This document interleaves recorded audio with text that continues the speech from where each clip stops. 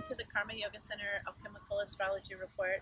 This time I'm coming from Japan. We're outside of Hiroshima on the island of Miyajima.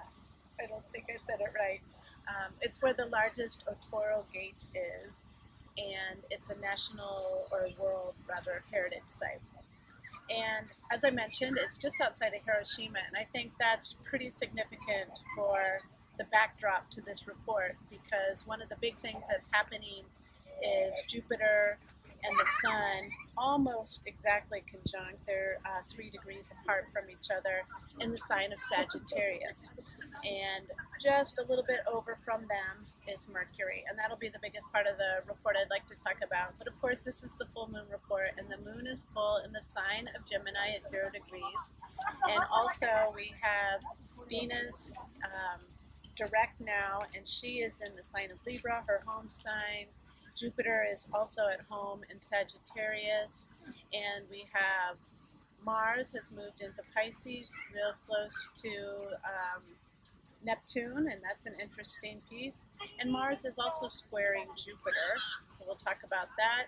And we have Uranus opposite of Venus, and I believe I mentioned that Mercury is retrograde, but if I didn't, Mercury is retrograde. So those are the things I want to tackle real quickly here in this report. Going back to the full moon in Gemini is at 0 degrees. That means it's at the very, very beginning of the sign, and it will move through the sign of Gemini and onward. But it's a kind of auspicious 0 point because it's a fresh new beginning, almost like the way we would think of a new moon, how the new moon makes us feel like it's a fresh start, and it is a fresh start. But here we are with the moon at its fullest at 0 degrees, so there's this abundance at a fresh start, and I kind of like to frame it like that. It's a good time for a full, fresh start of something in our lives. Another interesting piece about the full moon in Gemini is Gemini is the curiosity sign. It wants to know things. It likes to learn things. So we have this big, full, ripe, luminous energy, this big celestial body that's showcasing where we might need to put a spotlight on some truth. So anywhere that you are wanting to know more, see more, maybe even about your own self, take a look at that. The time is right. So the big showcase, or what I said, that reason I think Hiroshima would be a great backdrop for this particular report is Jupiter and the Sun so close together in the sign of Sagittarius with Mercury in balance. So Sagittarius is the fire sign. It's the truth seeker. It's the vision quester. It draws back the arrow, and it wants to shoot where it needs to go. It kind of scopes things out, said, let's go here, and it points and shoots. Well, Jupiter is this big gaseous ball, the largest one, as you know, and the Sun is right next to it. In fact, some people say that if you could light a match to Jupiter, it would be the power of 10,000 suns. It would be as bright as 10,000 suns. That's just huge for me to think about. And after having just toured the A-Dome in Memorial Park in Hiroshima and seeing the structure of that building, the only remaining building from the Hiroshima atomic bomb, it's kind of puts into perspective how potent the energy is right now with that combustible energy possibility. It seems a lot to me like it could have that Hiroshima effect if we don't mind our words. With Mercury there retrograde, which already kind of trips us up a little bit with our communication, with our technology, with transportation, and then it's so close to these 2 big balls of gas. The Sun, of course, is our outward expression, how we show up in the world, and if we've got this big guru, teacher, giant ball of fire not lit next to it, there's potential for some big explosion. So mindful of our words. What I'd like to say in a nutshell is keep your big mouth shut. Might be a good motto for this time right now. Jupiter is home in the sign of Sagittarius, so that gives it a little bit more power because it feels comfortable. It also makes it let its guard down a little bit. if you can use that metaphor. So we might normally be the big guru teacher. We might have our wisdom in check. We might carry ourselves in that imperial manner, as Jupiter is known to show. He's Zeus.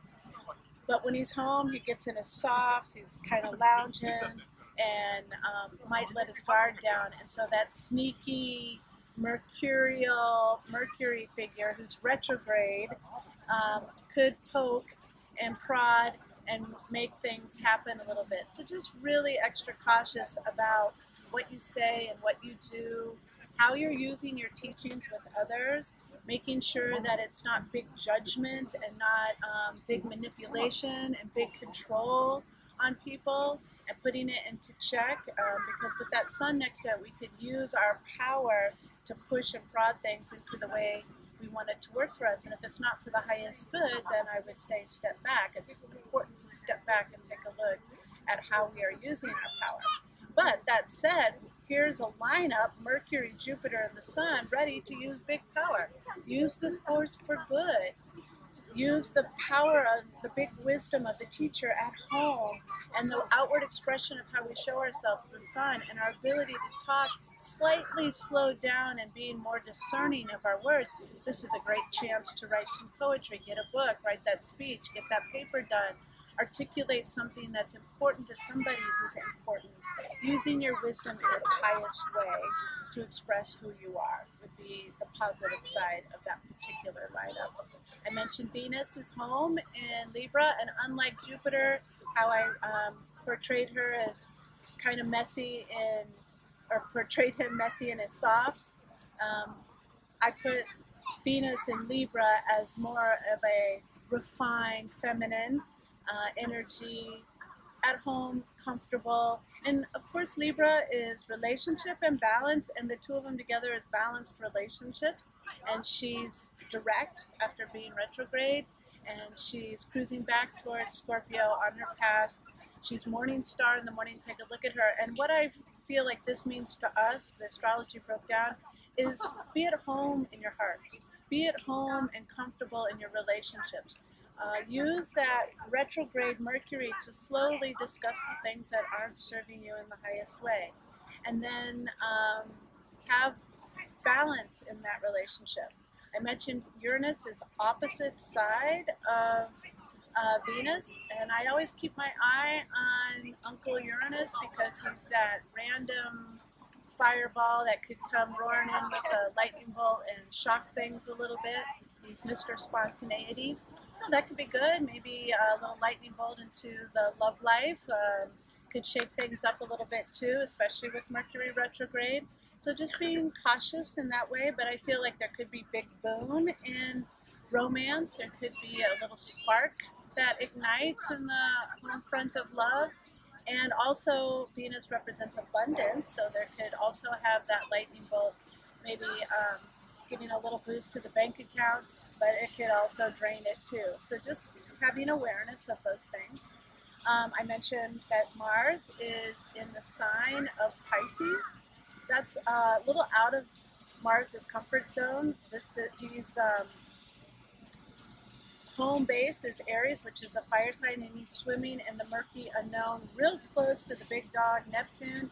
And so that's kind of like going swimming with the sharks. And so he's on guard. Plus he's squaring Jupiter. And I think it's a good, like, dousing the fire of Mars a little bit in that Neptune energy of Pisces. But I also feel like when somebody is scared or uncertain, they get really defensive and ready to pounce. And so there's potential for that. Your warrior could be on guard, looking around, a little uncertain. And if he turns and faces off to Jupiter, Mars is the warrior, Jupiter is the big gaseous ball guru, there could be an explosion there too. And again, with Mercury retrograde, it just heightens that potential. So best wishes at this kind of charged up, perhaps atomic bomb kind of time, but it could also be as the memorial was placed years later to remind us that peace is the way, and to keep peace as a forward motion energy. So when we are about to open our big fat mouth, just watch our words and see where peace can come from the lips. Blessings and namaste.